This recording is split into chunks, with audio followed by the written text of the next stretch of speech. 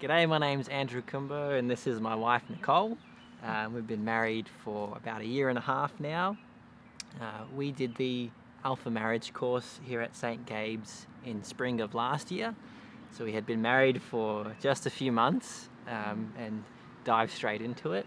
We really enjoyed it. It was set up kind of like a date night every week, so it's really relaxed, and it was just a great opportunity to come together and talk about things that otherwise we wouldn't have talked about or known to talk about in a really relaxed, welcoming environment.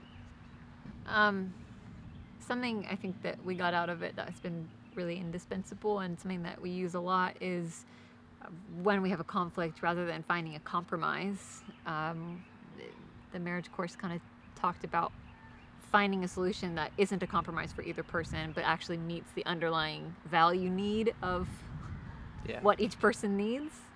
We've it was the first time we had heard that, I think.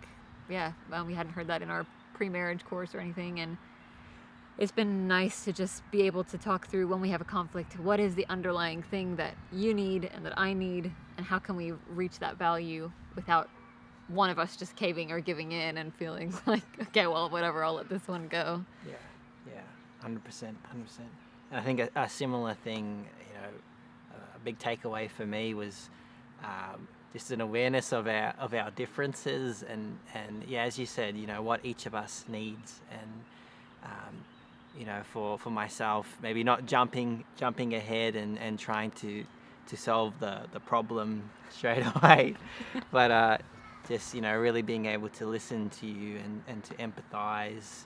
It's safe to say that we draw upon all of the skills and things that we learnt at the marriage course frequently. I think it's really benefited our marriage. There are a few couples at the marriage course who were newly married and all along the spectrum to being married for decades even.